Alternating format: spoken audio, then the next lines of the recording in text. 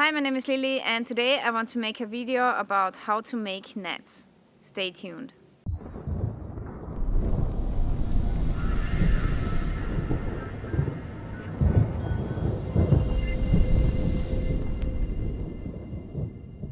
Nets can be used for a great variety of things when it comes to wilderness living.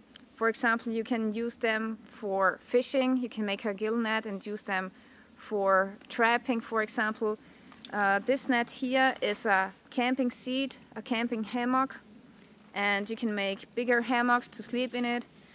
And I have this smaller net here, which can be used for trapping, for example, or for example, if you find some wild edibles or firewood, you can store the firewood in this net here and hang it onto your backpack or something. So there are a lot of things that you can make with nets. The only thing is that it takes a lot of time to make a net in the wilderness. So it's nothing for short-term survival, but more for long-term survival or wilderness living. For making a net, you need a lot of cordage. So if you don't have cordage with you in the wilderness, you can make one out of stinging nettles. And the next thing that we need is some sort of netting needle that we are going to make right now.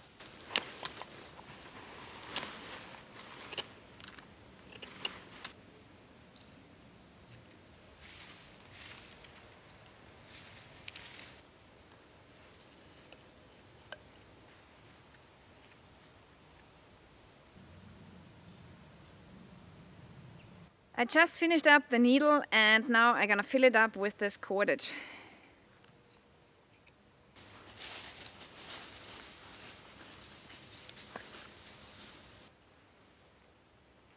So when making a net making needle, it's important that you make it long and slim, because the slimmer the needle, the smaller the loops of the nets are going to be.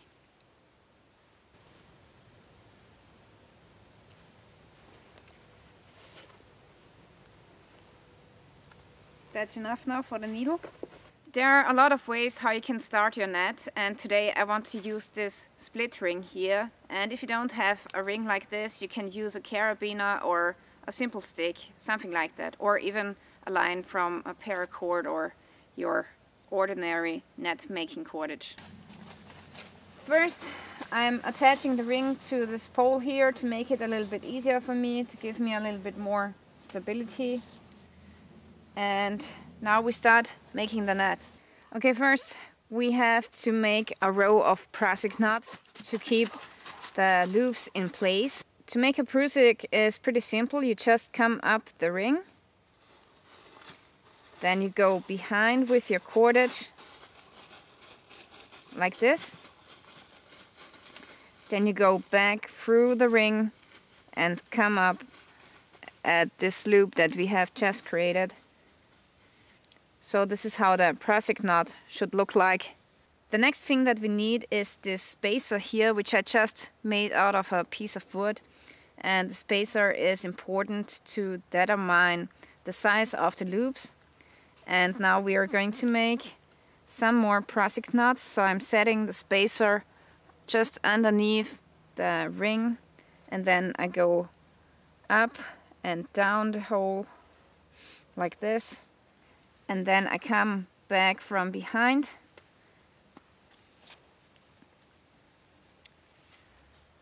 go around, come up the hole again, and go back the loop that we have just created. So now we have a nice prusik knot at the side of the first prusik knot. That's prusik knot number 3. And yeah, we just continue doing that till the entire ring is full.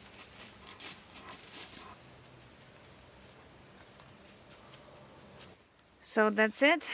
Now I pull out the spacer, and here we have the first loops, the first row of loops of our net. To make the second row of loops, we take the end of the line here and the first loop, which is this one here, and then I set my spacer just underneath the loop here, And with my line I go just around the spacer and come up the loop, the first loop. And next I take my needle and drop it down at the left side of the loop. Pull everything taut, but still hold the line with my thumb here. And this is creating a loop, and that's where the needle goes through one last time. So, and we have just created our next loop, which is basically a slip knot here. It's not as tight as the prusik knot that we made here. And now I'm taking the next loop, like that, go around the spacer, come up the loop, pull it taut to the spacer, go around the loop from the left side, and then go back through this loop and pull everything nice and taut. Okay, I have just finished up the last loop of the second row. Now let's take out the spacer, and now this thing here is actually starting to look like a net. So the next row, you just turn around the net like this, and you just start from the beginning here. And you continue doing that until the net has reached the size that you want it to have. I take this net home with me, and I'm going to finish it over the next few weeks while watching TV, for example. And yeah, I think it's just fun to make, and yeah, it's kind of like knitting. So I want to thank you for watching. Please check out these videos here at the sides showing my friend Joe Robinet, who has this awesome bushcraft channel in Canada. If you want to know what products that I'm using, check out my Amazon store, follow me on Facebook, Twitter and Instagram, and stay tuned till next time.